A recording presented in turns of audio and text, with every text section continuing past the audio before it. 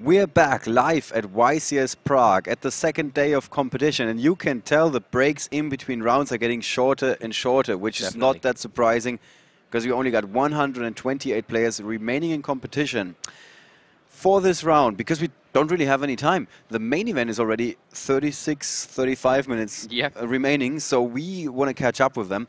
We picked the Shadoll player, Sepp, who is still on the bubble. Yes. We wanted to feature him last round, but his opponent didn't show up. Which was fine, because that meant he was still on the bubble, and we can bring him to you right now. However, yeah, that story goes on a little bit longer, because the opponent did, in fact, show up. Really? Just like 1 minute later or something. So he got away without a warning, or well, he did get a warning, but without a game loss. Yeah. And Sepp said, I have to admit, I was extremely lucky in that game. Like, really? he sent 2 Shadolls from the top of his deck to the graveyard with a Light Sworn effect, for example, and things like that. And he said it wouldn't have been a good feature match. Everybody would have said, I'm only here because I'm super lucky. Right, okay. So he really wants to bring it in with skill this time around. Exactly. He wants to show us that he can do it. So let's take a look at the table where he's seated. And he's going up against one of the super strong players from Greece, Themistokilis Gkzyis. You want to try again with the name? I'll just leave it at that. Gkzyis. I don't know whether the G is silent. That's all right. We can ask him later. Is playing the elephant in the room, the blue elephant in the room, I should say, because it is Nekroz. He starts with a Senju of the 1,000 hands to add a Bryanek to his hand. He discards the Bryanek and he goes searching again. You can tell the energy is here. Yeah, he's really, he's ready for this. His opponent Sepp, however, has got a max C, so something that only a few players main deck today, at least a few of the Nekroz players. Now, issuing the max C challenge on the first turn when you know you're not going to be able to attack for game is going to be a difficult choice. I mean, he doesn't really want to special summon anymore unless he can go straight for a Jin lock. Yeah, and the thing is that Themistokilis doesn't know that his opponent is running Shadolls. So sometimes you see them continuing with that line of play, regardless, even though they know that the opponent has a max C. Now, Themistokilis doesn't actually know whether he's not playing against Nekroz again. So, he's going preparation for it. So he is looking to possibly have something on the field. Yeah. So what did he draw into with that? Tributes for Nekroz of Valkyros. He's got a Dance Princess of the Nekroz now. And the preparation of rights, he already had that in his hand. So now he goes searching for the Nekroz Mirror in his graveyard. And the Clausulus from his deck. Okay. Now, it's interesting, because a lot of players actually told me that they weren't going to play Dance Princess. But we've seen here, on some of the ones that are doing very, very well, that they are all playing it. But, again, we've never seen it summoned. So, Themistokilis gets away with only one special summon on his first turn. Yep. And it's back to Sepp for the first time. And here's a card that we haven't seen all weekend. However, we have seen it quite a few times. Ooh, and there is a Nef Shadoll fusion, which is going with, which means that he can actually name the attribute. Yeah, Nef Shadoll fusion. Also not a card we have seen that often so far. No, it's actually an extremely good card that came out in Secrets of Eternity. So this is the first European YCS debut for it. So you change the attribute of a Shadoll monster, and you can fusion summon a Shadoll fusion monster using monsters from your hand or your side of the field, including the equipped monster. Yep. And you don't need a fusion spell card.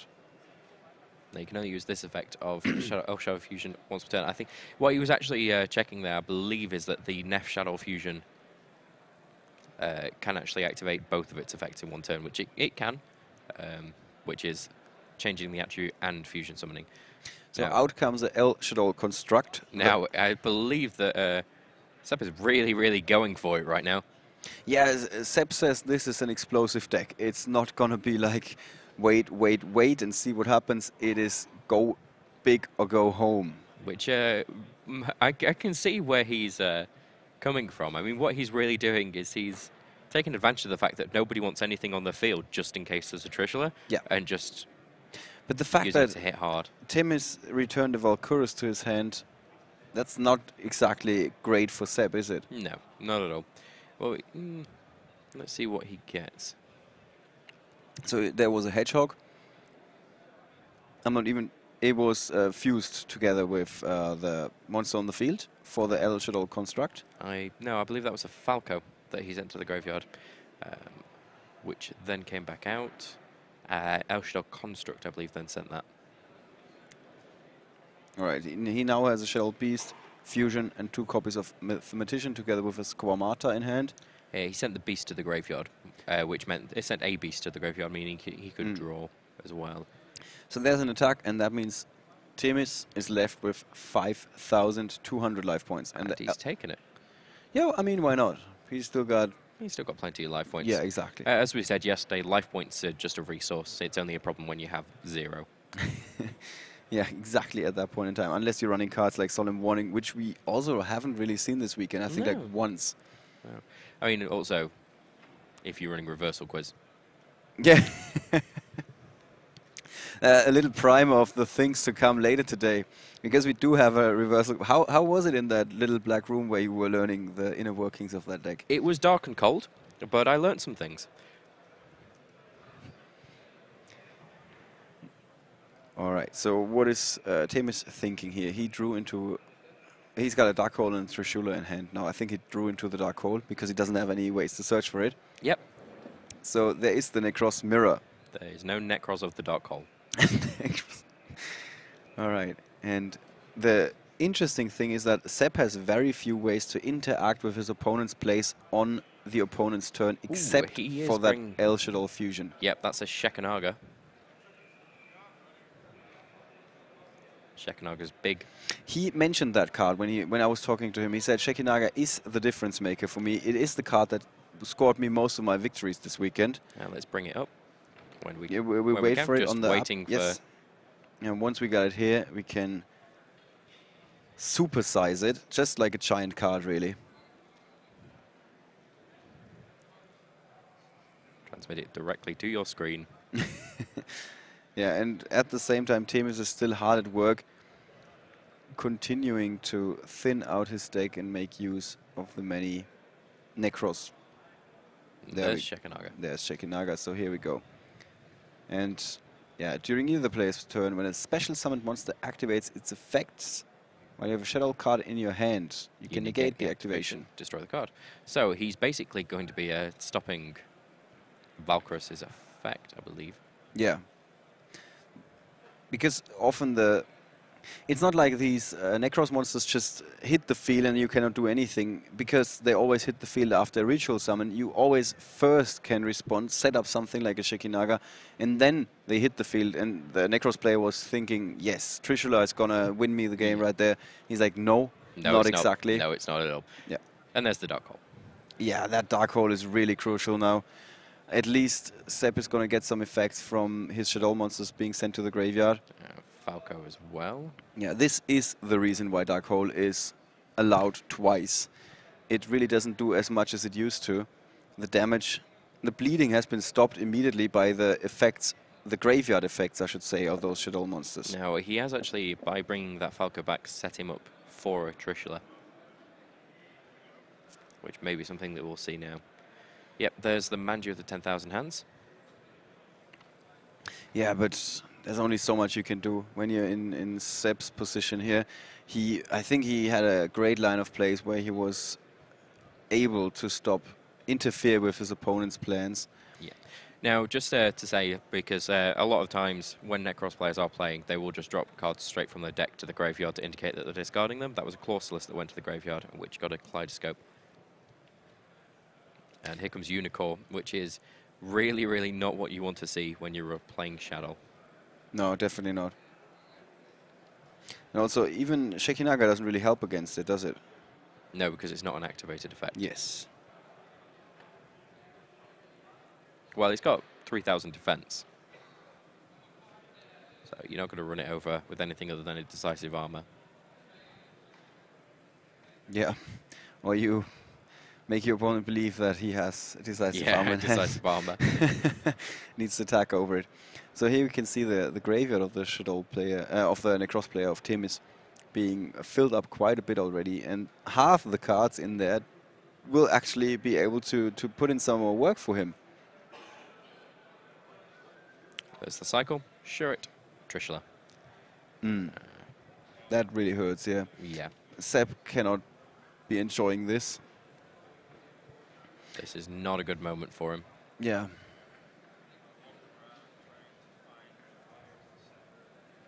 So the construct, the Falco on the field. Would it have been better for Sepp? Well, can he opt to not special summon anything?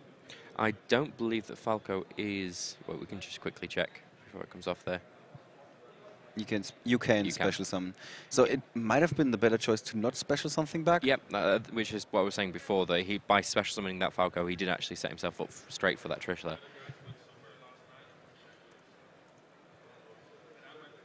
Yeah, that's something you really need to keep in mind. Sometimes you really want to pass without a field. Back in the days, that was like, I got a Gorse. Now it's, you have a Trishula. Yeah. But even then, still, it can still mean that you've got a Gauze. I mean, Gauze would definitely help in this situation. Yeah.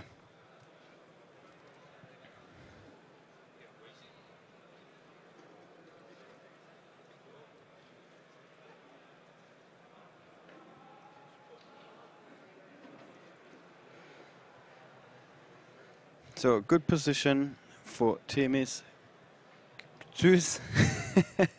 Gkzyis. I want to say Gkzyis, but the problem is it's GKY, not the other way around.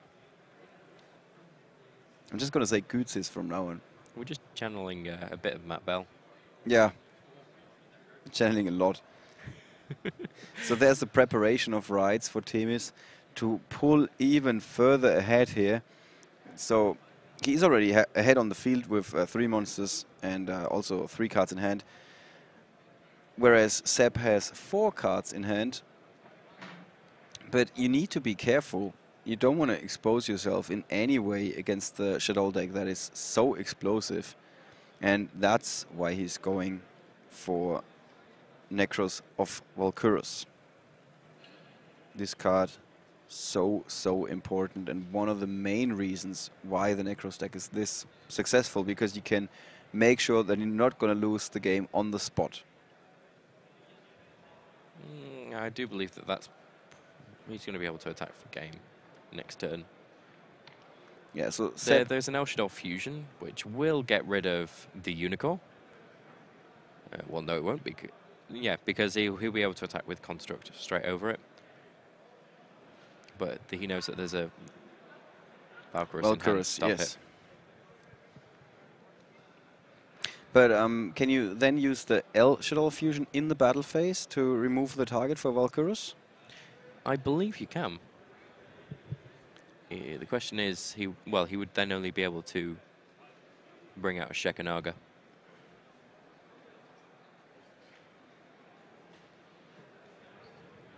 Yeah.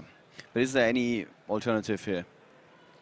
Mathematician is the alternative. Okay. Yeah, Mathematician, using it just to have a look around. What targets does he have for Mathematician here?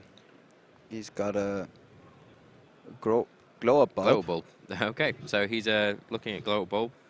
And that allows him to get a Synchro monster, but again, although he could Shekanaga.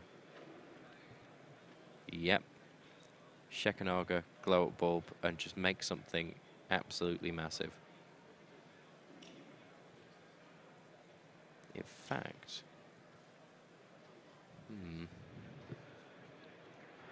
So there's another Shekinaga. And the glow bulb returns to the field. And he sends a Light Swan, a Lila is that, if I'm not mistaken? That is a Lila, yes. To the graveyard. So 2, 4, 6, 8, 10, 11 stars. Is there anything you want to synchro summon with 11 stars? Not that I'm aware of.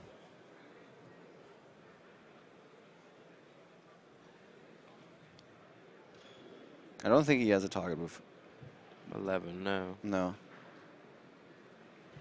Not very odd. All right. Well, there's always a chance that he's just setting himself up for a defensive play where he's just like, I can take the next few attacks and lose my monsters. But I don't think that's what he's trying to go for. He's got a Vanity's Emptiness now, which is unfortunately a little bit too late. The last turn it could have made all the difference. He does have the Shadoll fusion, as we've just said. Mm-hmm. What he's set himself up for is to bring out a second Sekanaga. Because that's an Earth monster. Yeah. Yep, and there's the Valkyros. And I believe at this point, just like the Gungnir, if he was to use the Shadoll fusion, his attack would still go through. Yep, there it is. Or he's synchroing. Oh, Star Eater is 11 stars. So much for that theory. He's got a Star Eater, 3 face-down cards. This is the hand that is now on the field. The Shadoll fusion, the core, and the Vanity's emptiness. And the Star Eater. Let's bring that big guy up. Cards and effects cannot be activated when it's synchro summoned. And if it attacks, it is unaffected by other cards. Okay. So what's the answer to that? Is that a Castell, the Skyblaster Musketeer? Yeah, unfortunately there isn't much answers to that. Yeah. And I mean, if he would have thought to activate Vanity's emptiness beforehand, maybe. Yeah. And again, we see a player revealing his back row before he sides for the second game. I don't approve of that. Although, yeah, no, I don't approve of that. No, you don't want to give your opponent more information than they need. But looking at it, I mean, if it weren't for the dark hole, this game could have easily gone Sepp's way. The dark hole was dark hole was what? Yeah, what broke his back really. Otherwise, he would have been in a perfect place. But the dark hole and then the setup for a Trishula for his opponent, that was when he was switching roads and he was on the wrong road, not the one that was leading to victory. Now, very, very interesting. Just looking at it, I believe that Themistokilis has actually just smokescreened his opponent by shuffling his entire side deck into his deck and taking out 15 cards. Yeah. So what's there in the extra deck? Is there anything for Sepp that further improves the matchup against Nekroz? Because I expect him to be prepared for that matchup. He's got a Vanity's Fiend. Haiku the Ghost Destroyer. Interestingly enough, he runs Gauze. He runs Gauze, yes. But I don't think Gauze is that much of a help, is it? It'll stop some major.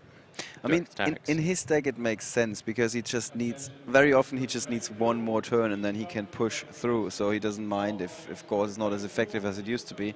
Yeah, compulsory evacuation device. It only needs to end the battle phase.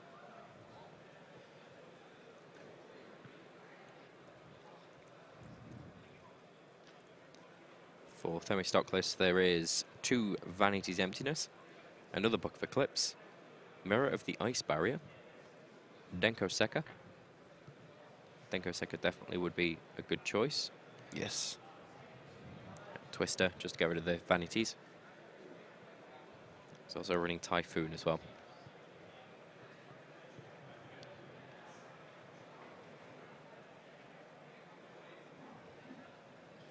Also, interestingly enough, because there are not that many Greek players in attendance, we just learned that Gkzyis won a Gkzyis won a YCS trial in Madrid.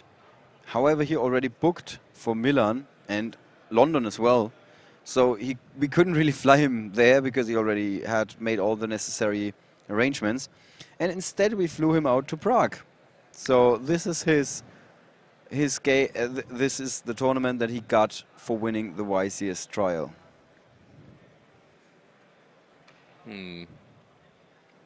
Sepp not looking too happy with the game 1 there. No. Themistokilis looking very confident though. Yeah, once these guys are in the zone and they have figured out what they are up against, and well, you definitely want to take the first game from the Nekroz player, because that's mostly where your deck, if it's not Nekroz, is best prepared for that matchup.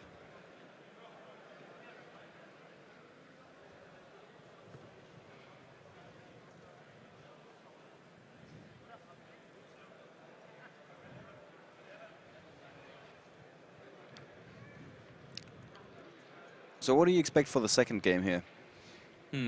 It's interesting because now I think Themistokilis is ready for a Shadoll matchup. It's probably one of the things that he was testing against immediately. And I'm assuming that Sepp really, really was looking at Nekroz.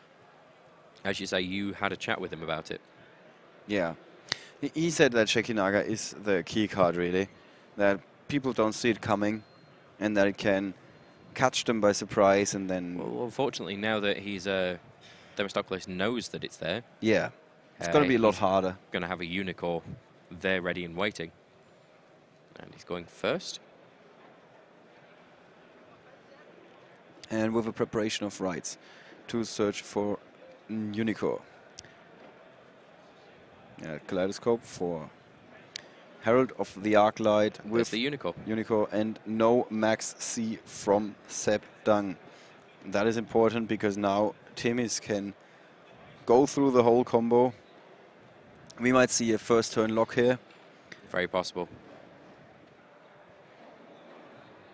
So he got the Brionac. Brionac sent straight to the graveyard. But no, he's not going for it. He ends up with Dark Hole in hand. He's got the Valkyries to stop his Unicorn being destroyed. I think that's all he really needed there. My German is a little bit rusty, but that looks like Snap Steel. Yes. Schnappstahl. Sorry, it just sounds so much like Snatch Steel anyway. So there we got a Lure of Darkness from Sepp for his opening move. Just to confirm, there's a Book of Moon face down behind the Nekroz of Unicorn for Themis. And there is the Snatch Steel, but unfortunately it's not going to do anything because of the Book of Moon. Ah, that's the perfect counter to that card. Oh, though he's giving it to him. Ooh. I wonder if he realizes if he flips that face down, he gets to keep that card. I'm pretty certain he's aware of that. All the players that have been around like for long enough are aware that equip spells don't work on face down monsters. Maybe sometimes. Yeah, but it's whether, because obviously if Snatch Steel is destroyed, it returns back to your side of the field. But it's been so long that we've really seen Snatch Steel. Yeah. Like well, it was back in a long format that a lot of players spell ruler. Doing, yeah. Yeah. I've seen players that do not immediately activate Book of Moon because they wait for MST to appear from their deck, and then they get the card back. So it's a little bit a better trade, because the Book of Moon just results in your opponent attacking over it. So what's the point? Yeah. Now he's tributed. That means Shadoll Beast is lying there in wait on Sepp's side of the field. He's going to be able to draw some cards. Nice little poke right at the start of the game.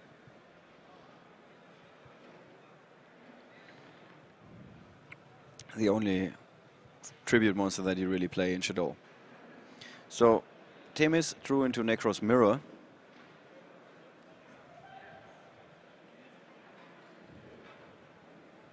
And he's still got the Valkyries in hand. I think he's very, very aware that the Shadoll deck is explosive as it gets. Yeah. At least the one that Sepp brought to the table. And this is why he always has the Valkyries ready. Beast gets destroyed by Dark Hole. That means Sepp gets to draw a card for the graveyard effect of the Beast. And now he's using El Shadoll Fusion. And that is an light. Artifacts are light, so that is going to be a construct.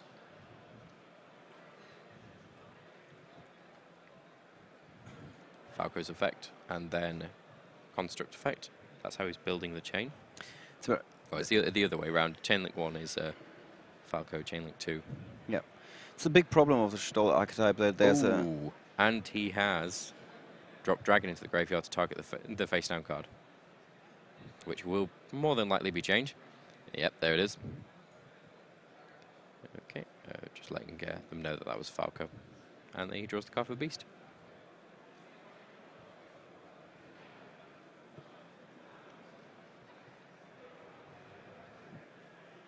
And again, at this point in time, Sepp has exposed himself to a Trishula play. Yep.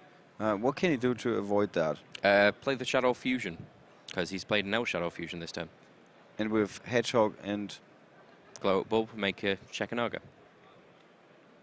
That would stop a Trishula play against him, and give him a big 3,000 defense monster. Yeah. And he's considering that, I guess. Okay. Did he do the L Shadoll fusion at the end of his opponent's turn? It was in response to the Dark Call from his hand. Yeah. I'm not sure if he... So he summoned that this turn, didn't he? Yeah. Okay. If it came out in his turn, I'm not sure if he used the L Shadoll fusion at the end of his opponent's turn. But again, it was in response to the Dark Call. So it must have been in his opponent's turn. Okay. So that is legal then? Yep. And there we go. He does have the big monsters and he's not attacking just yet. He instead goes for... Oh. Leo. Yeah. And he's unaffected by card effects except in your opponent's main phase 2. Is it card effects or is it targeting effects? We can find that out. Yeah, we're going to have Leo up on the screen in just a second. And and there's the Shekanaga. Also, did Themis drop a max C? He did. Yes, so he's drawing cards. There we go. So here's the Leo for you guys on our app now. It's going to be on the right-hand side of the screen in just a second. Now, it does actually 3,100 attack, which means decisive armor will still get it. Oh, it's targeted, sorry. Yeah, it's only targeted. This is why it's a big problem for, well, most decks, except for the Burning Abyss, that have a couple of outs like Raigeki Break and like Phoenix Wing Wind Blast. Okay, Squamato was put to hand. It's been normal summoned. And there's a big attack from Sepp. However, we know that Valkyros is in hand. But if he attacks with Leo first... Valkyros isn't a targeting effect. Oh, okay. Just bring up the card text there just to make sure of that, but I'm pretty sure that it doesn't need to target the monster. When it declares an attack, you can banish one Nekroz card, discard this card, negate the attack, then end the battle phase. Yeah, I think it automatically targets. Yeah, it must target them. Because it's targeting the attacking monster. Otherwise, that Gungnir play wouldn't make sense, that we mentioned before. Well, I thought that was because the attack was no longer happening. But we should find that out.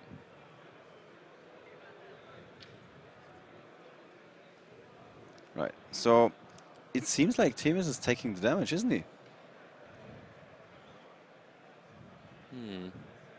Although...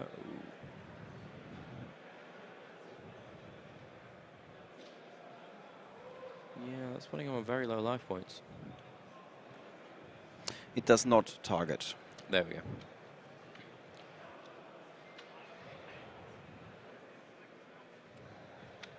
Okay, so he's attacking again. Yeah, but the way that I see it is that it...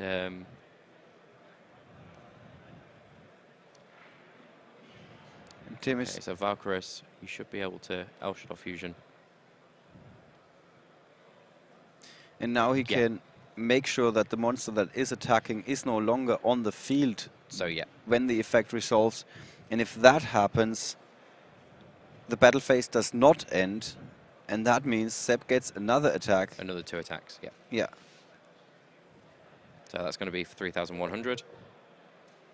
And that is That's it. The equalizer. Yep. Excellent. We saw how the Shadoll deck is actually winning against Nekroz, even though Sepp was... It can't use Valkyros because of El Shadoll fusion. It's denying it the big card that says, nope, you're not going to attack. So I think that with that game just now, Sepp Dang was able to quiet all the players that were doubting his abilities, really. When he said the game before where he ended up winning, but where he was very, very lucky. This time around, he wasn't really that lucky. He didn't, well, no, he wasn't that lucky. I think he just played it out in perfection, made the most of his moves, and also he attacked over the Max C challenge. Yes. Which was impressive. Yeah. I believe our judges and staff are just checking on time there. Yeah, we got a little bit of extra time, of course. The main event might already be in extra times. I don't know exactly. Believe that it is at the moment. I've not heard any sort of call whatsoever. Yeah, I think they have a few more minutes at least. But time is of the essence here. We're getting close to the end of the match. Yeah. It's 1-1, and you really don't want to be in a situation of time during that.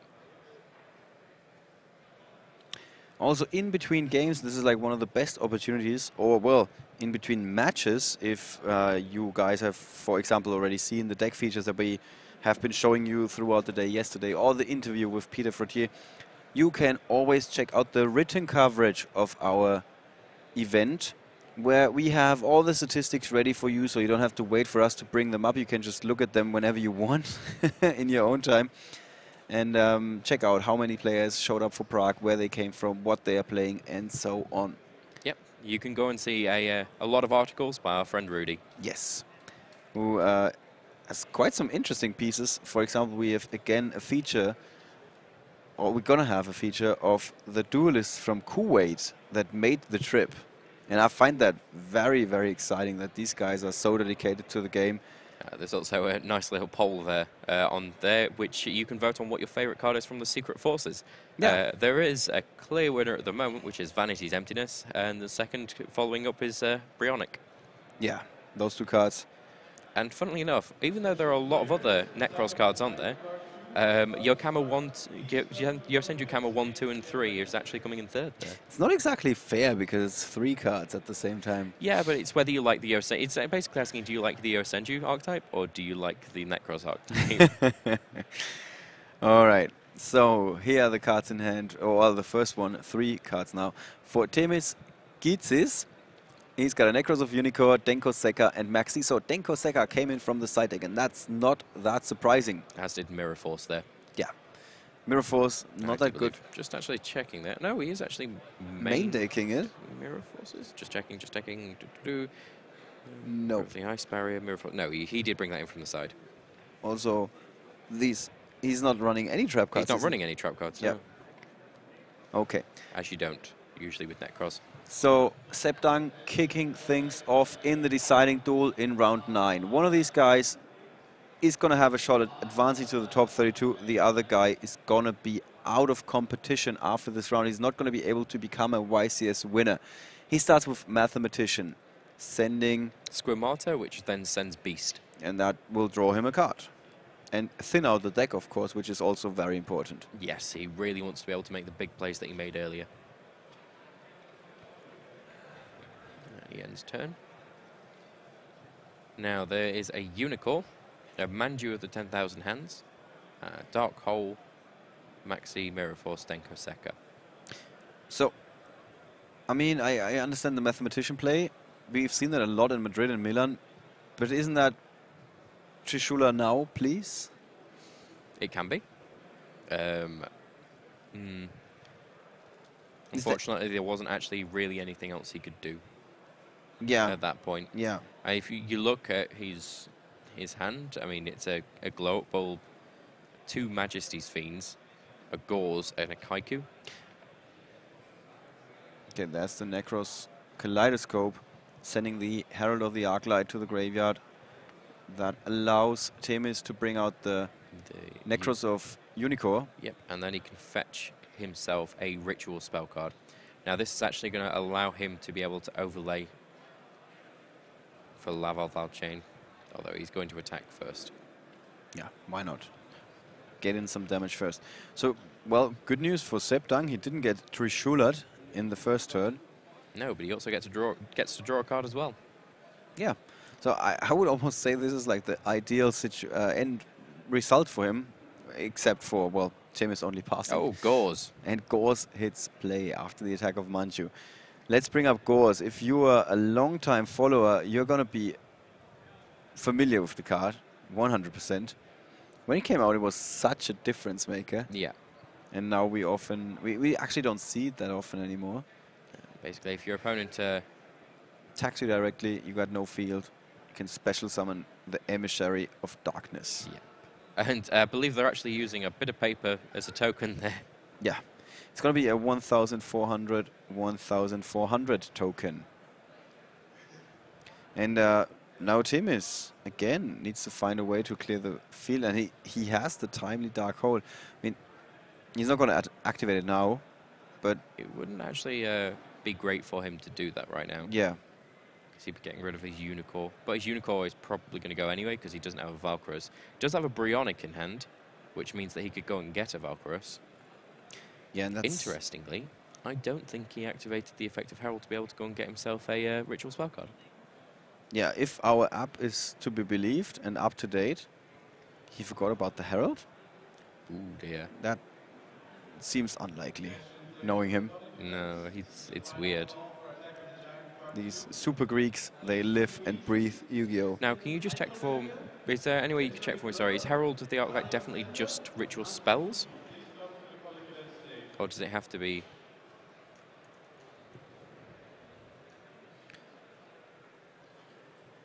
No, oh, one Ritual monster. He added the Bryonic. It's even more flexible than I was aware of. Yeah, I thought it was just Ritual spell cards. Yeah. Wow. So this is how he got the Bryonic, and now he's got a Nekroz of Valkyros in his hand. His field is the Mirror Force and the Dark Hole. So he seems quite protected, to be honest. Yeah. Valkyros in hand with a Mirror Force on the field, and then there's also the Dark Hole for whatever happens. Now, there is a Mind Control. Also a card we haven't seen in a while. And you can tell Tim is asking the judge how much time is left in the round, I think. He was looking it up, telling him 2 minutes, I think, if I got that correctly. So we're running out of time, and at the moment, Themis is ahead, but that could change any moment. Yeah. Now, looking at it at the moment, the biggest problem that we've got is that a Mirror Force is now going to happen. That's hurting Sepp a lot. He just now summoned Majesty's Fiend. Yes, without any sort of shadow cards in hand, he is not in a good position. If he had a shadow card in his hand, he could Mind Control and then fuse with the Unicorn.